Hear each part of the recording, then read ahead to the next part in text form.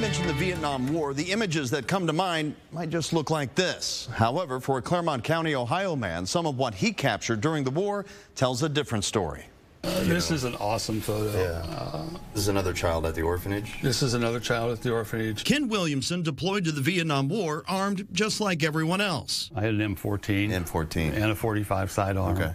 And an M79 grenade launcher. But perhaps the most important thing he loaded was his personal camera. When I got to Vietnam, their camera was broken, so it's a good thing I had mine. As a wartime photographer, he would chronicle the work of the engineers. It's like part of the war you don't ever hear about.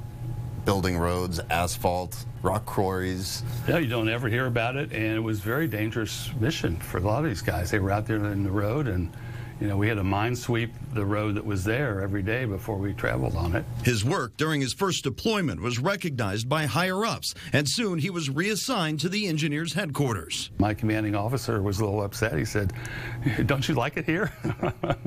I said, "Yes, sir, I like it here just fine, but I had no idea. Yeah. I had no part of it. I had no part of it." He went from this dark room built out of an old bunker outfitted with a steel drum with lake water to rinse his photos to a real dark room and freedom to go anywhere. Traveled the whole country to South Vietnam, from the DMZ to the Delta, documented what the engineers were doing. But it wasn't all he captured. This is one of the nuns that worked at the orphanage. She's getting water from the well. Through his couple of years in Vietnam, he captured so much of the normal life that continued outside of the bullets and carnage of war. You have to be very, very careful, because you can go nuts on some beautiful flower and get blown up pretty easily. He left Vietnam in January of 1970 and has since gone back to visit.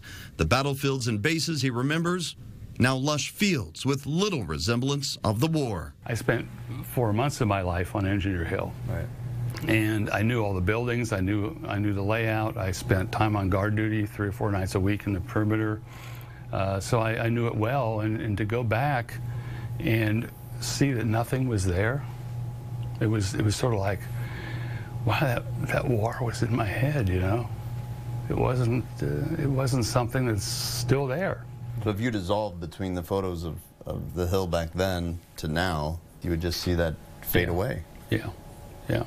Of course, so many Vietnam-era veterans know that the war just doesn't fade away completely, and the effects of that war continue to impact so many of those veterans still today.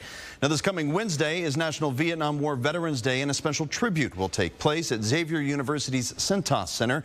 Vietnam veteran and former Pittsburgh Steeler Rocky Bleier is the keynote speaker there. The event is open to everyone, and you can find more information in this online story at WCPO.com/homefront.